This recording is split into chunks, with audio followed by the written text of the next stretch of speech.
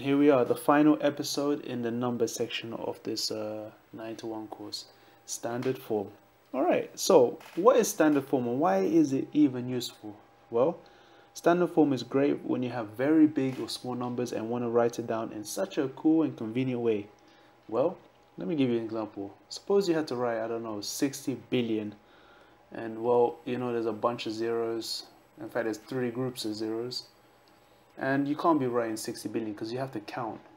Instead, we would write it by how many zeros are. So we got 3, 6, 9, 10.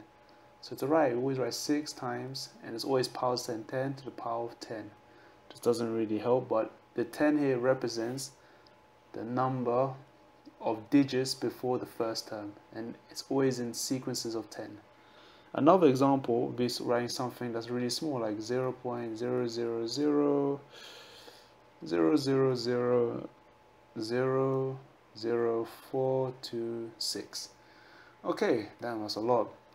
And here's the same thing. Instead of a positive power, we're going to have a negative power because it's below, you're going numbers towards 0, and it's very tiny with tons of zeros. So we count how many zeros we have again. So I'll always start from here. So 1 plus 3 plus 3 plus 2. So we're going to have 2, 3, 6, 8, 9. So 9 zeros altogether. So first we write 4.26 times 10 to the power of how many zeros? 9. And we stick a negative sign. Okay, so this is always positive and this is always negative. This here represents the value. So always write the value for point whatever. 6 point whatever. Okay?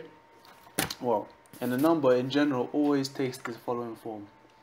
It takes the form of a times 10 to the power of n, where n is a number places the decimal point actually went. Okay, and that's it. So this is quite straightforward, and let's have a look at some examples to really get the feel of this. Okay, so I prepared you guys this. Hope you like it. I think I do. So let's choose a nice red pen. So number 1, so grade 4 question. Express 133 million.5 in standard form. We'll have a go, otherwise we just do the same thing. So I always do one step at a time. So first I write 133.5, and we know because it's a million, there's going to be 6 zeros. So it'll always be times 10 to the power of 6 zeros. However, in standard form, remember, we need a digit. If you look in the previous example, a, where actually a I should have defined as 1 digit values. Value between 1 and 10. For example, 4 is between 1 and 10, 6 is 1 and 10. So that means 133 is not between it, so we need to change it again to 1.335. Since we moved the 2 across, we need to add 2 more to 6, which makes it 8. Okay, quite straightforward. Now, how about if we wrote this one as an ordinary number? Again, this means how many zeros there should be. So we should have 4 zeros. So 1, 2, 3, 4. And you always stick in a nice point. And we copy the rest of the digits. 505. So again, 4 digits. I mean, this is obviously not the correct official way to do it mathematically, but this is still conveniently written. 4 zeros, 4 power back. Okay, so this is good and this is good. Now, this one will take some time. So let's try and understand what's going on here. So work out the following right how we can express in standard form. First thing first, when we look at these values, we have a standard form here and a standard form here with different number of digits. Here we got 6 digits after the 3 and 7 after the 5. We should try and, in the way we word this, we have to make the powers the same. So what I would do, because 7 is higher than 6, I would inherently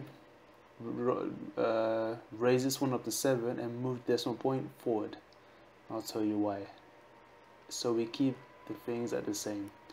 If we add it to 5.7 times 10 to the power 7, we just add up these values. And here we simply get 5.7 plus 0.32.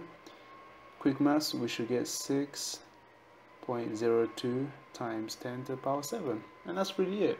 You just move this forward, make this a 7, and you're done. Easy. I mean, there's loads of tricks and strategies, but I'm just showing you the fast tricks. But otherwise, this is standard form in a nutshell.